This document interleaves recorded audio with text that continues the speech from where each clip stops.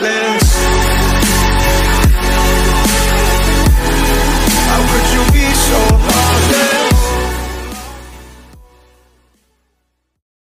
What's going on, y'all? It's your boy Beans in the building, aka that guy Beans, the man more saucy than a chicken wing.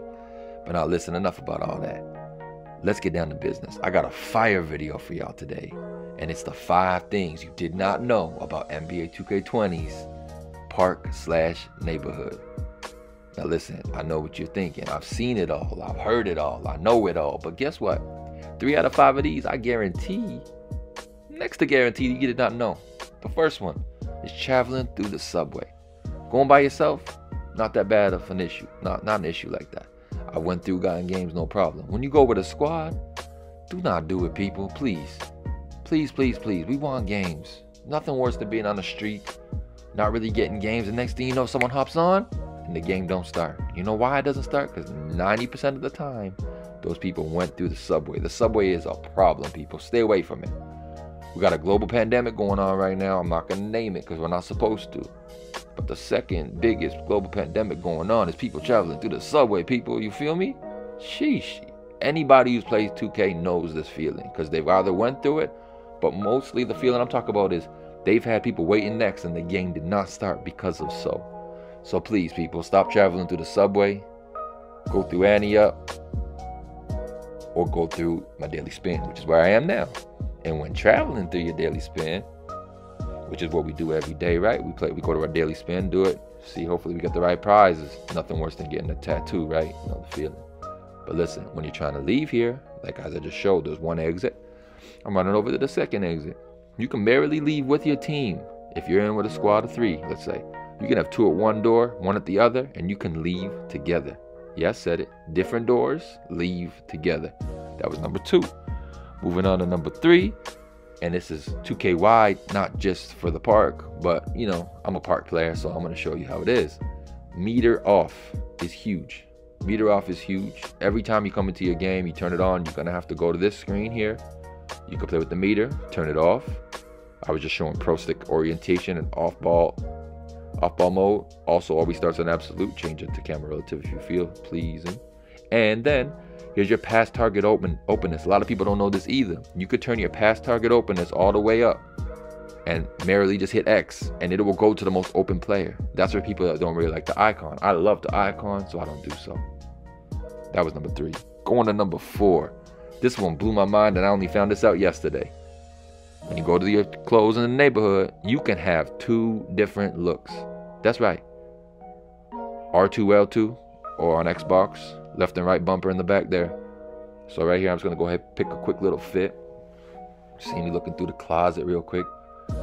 See me looking through the closet. There you go. I'm going to go my Raptors get up. You know how it is. Repping my favorite team in the country I'm in. But yeah. So listen. Pick your whatever it is you please. You know. Whatever you feel need be. Whatever you want to wear in the park. Ain't nobody discriminating. Wear whatever you want. But please. I see a lot of people with their shirts off doing these tattoos of bras on men. Like, come on. I'm not saying there's nothing wrong with that, but I'm just saying that maybe you should put a shirt on if you want to wear a bra. I'm just saying. All right. But yeah, look, I'm flicking back and forth to both outfits. You see that? That's number 4. Going to number 5. This is one of the big ones that a lot of people still don't know. I've been playing with people for a long time and even they still don't know. People are wondering, how does this happen? A lot of people who don't have jumpshot creator will not know about this. People who have jumpshot creator know the vibe. Most people know this. But if you do not know this, this is so imperative as to why every time you come online, you have to go to that same little routine. Go through that same little routine where you go ahead and turn your meter off. You go to fix your jump shot. But sometimes you gotta do that more than once because your jump shot will keep resetting. This is how to avoid that. So let's just say I'm gonna go ahead and start off here. And I'm gonna go ahead and pick jump shot number 1 for my base. Cool.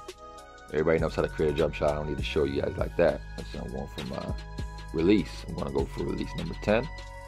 My second upper release, I'm gonna go with 14, right? Cool.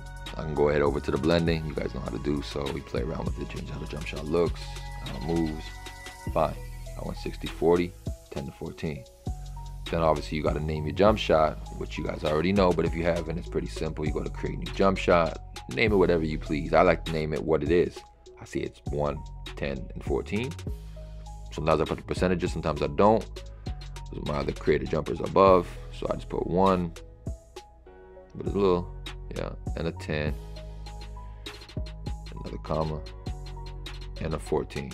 So basically, you know, however you want to name it, that's not the most imperative part about this. What is imperative about this is that you go over to your animation store. This is where it's most imperative. Remember the jump shot you bought. So me, I know already it's 1, 10, and 14 for this specific jumper. So this is the most crucial part of this all. You got to go and buy the jump shots.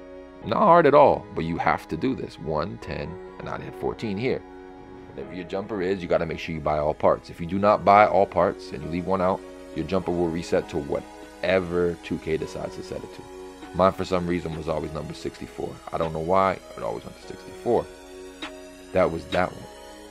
So make sure you do this. You buy it, you equip your jumper, you'll never have that issue again, I promise you. A lot of people did not know this.